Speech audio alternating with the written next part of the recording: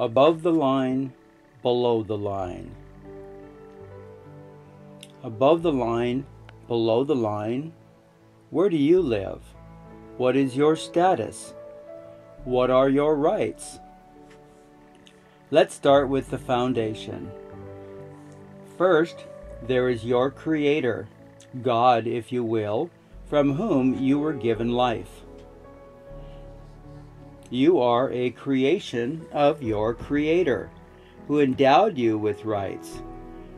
In the Declaration of Independence, the Founding Fathers stated it best: "We hold these truths to be self-evident, that all men are created equal, that they are endowed by their Creator with certain unalienable rights, that among these are life, liberty, and the pursuit of happiness, that to secure these rights, governments are instituted among men, deriving their just powers from the consent of the governed." You, collectively with all other Americans, known as "We the People of the United States," in order to form a more perfect union, establish justice, ensure domestic tranquility, provide for the common defense, promote the general welfare, and secure the blessings of liberty to ourselves and our posterity, do ordain and establish this Constitution for the United States of America. So in order to put forth a mechanism to establish those ideals of justice, domestic tranquility, common defense, general welfare, and secure the blessings of liberty, a republic form of government was created with the Constitution as the supreme law of the land. The Founding Fathers had it fresh in their minds how kings and governments become tyrannical masters, enslaving the people they were ordained or created to serve. Knowing that their rights come from their Creator, the Founding Fathers amended the Constitution with the Bill of Rights. The Bill of Rights does not create a single right that wasn't already endowed upon the people by their Creator. To the contrary, the Bill of Rights merely ensures, protects, and guarantees that the rights endowed on the people by their Creator must, at all times, remain inviolate. Inviolate? Inviolate from whom? From the people's servants, known as public servants. Yes, those individuals working in public in institutions called government. These institutions are referred to as public servants, and are generally well compensated for their public service. Remember, public servants are people hired by we the people to work for we the people in the public through functions of government. So how did the Founding Fathers set the wheels in motion to ensure that those employed by the people to function collectively as government would hold the people's rights inviolate? In Article 6 of the Constitution, they made the Constitution the supreme law of the land, and required that the senators and representatives and the members of the several state legislatures and all executive and all judicial officers, both of the United States and of the several states, shall be bound by oath or affirmation to support this Constitution. Being bound by oath or affirmation is what is known as an oath of office. The oath of office holds all public servants accountable should they ever violate, infringe, or deprive you of one of your God-given, constitutionally protected and guaranteed rights. I repeat, the oath of office holds all public servants accountable should they ever violate, infringe, or deprive you of one of your God-given, constitutionally protected and guaranteed rights. State constitutions further require all elected officials to swear or affirm and subscribe an oath of office to be kept on file in the public in a place required by law. At the county level, many are kept at the county auditor's office. At the state level, they are usually kept at the Secretary of State's office. Check your own state's constitution for those requirements. If any individual operating in government, collecting a paycheck from the public treasury, is not required to have an oath of office, then their first immediate supervisor that is required to have an oath of office is the responsible party should the subordinate employee violate one of the people's rights. This is important. Any servant elected to a county or state position that does not require their deputies and subordinates to subscribe their own oath of office assumes the liability for their deputies and subordinate employees' actions in the performance of their official duties. Let me repeat that. Any servant elected to a county or state position that does not require their deputies and subordinates to subscribe their own oath of office assumes the liability for their deputies and subordinates' actions in the performance of their official duties. The Founding Fathers designed the Constitution to, number 1, be the supreme law of the land, and 2, require the oath of office of public servants. The oath of office effectively bars all public servants of their ability to usurp authority not specifically delegated to him or her. There is no valid claim of immunity after a violation of the people's rights, for any claim of immunity is fraud, because if valid, it would prevent removal from office for crimes against the people, which removal is authorized or even mandated under U.S. Constitution Article 2, Section 4, as well as 18 U.S.C. 241, 42 U.S.C. 1983, 1985, 1986, and the state constitutions.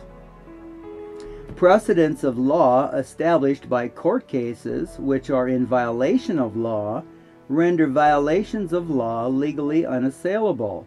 Such a situation violates several specific stated intents and purposes of the Constitution set forth in the preamble to establish justice, ensure domestic tranquility, and secure the blessings of liberty.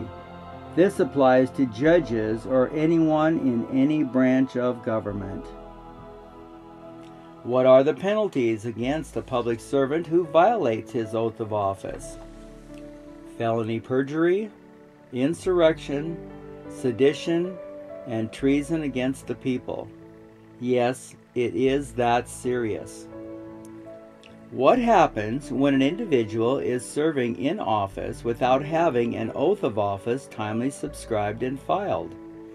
That individual is breaking the law by impersonating a public official.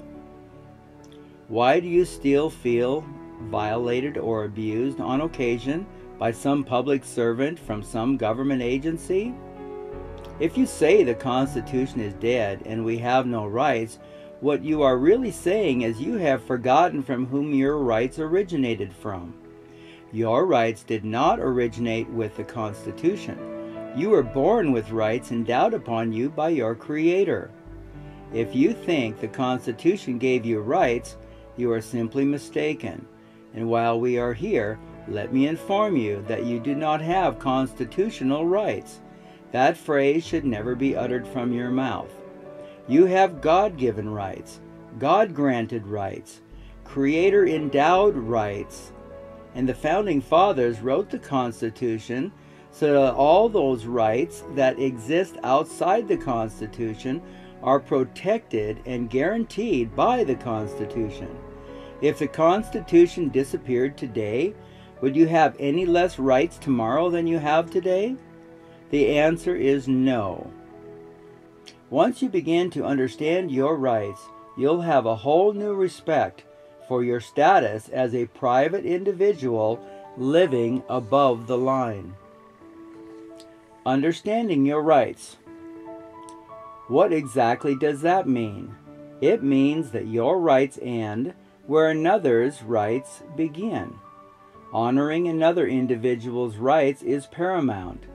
You were designed to be moral. The Constitution was designed for a moral people. The Golden Rule states, "Do unto others as you would have them do unto you." What exactly does that mean? If you don't want to be stolen from, then don't steal from others. If you want peace in your life, then don't disturb another man's peace. Knowing your rights and knowing the rights of other men and women around you will help you grasp this concept. You have the basic rights to breathe air to sustain your right to life.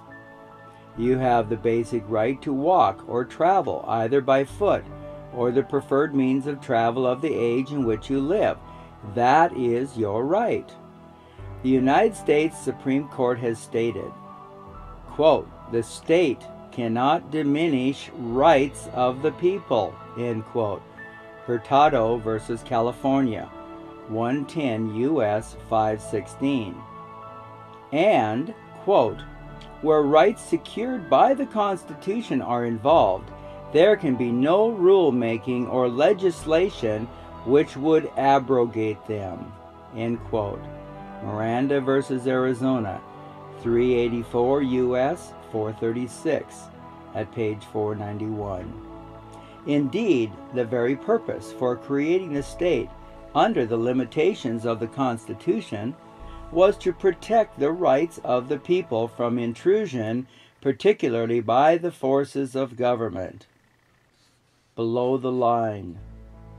Who is below the line?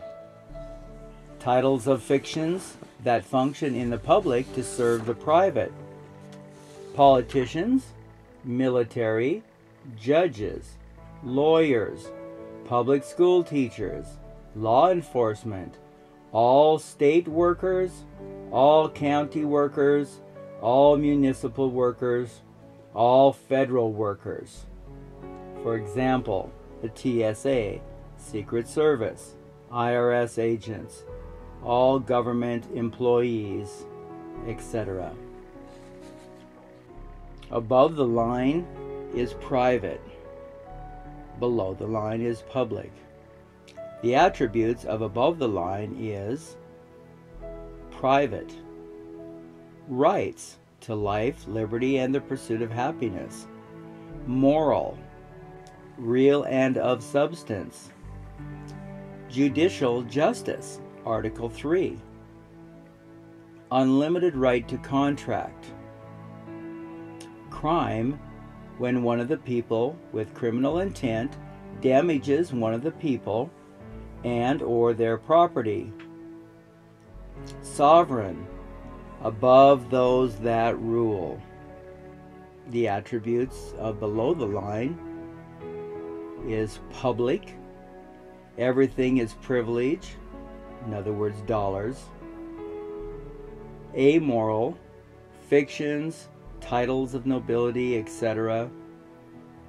Administrative justice, contracts that are limited and lopsided.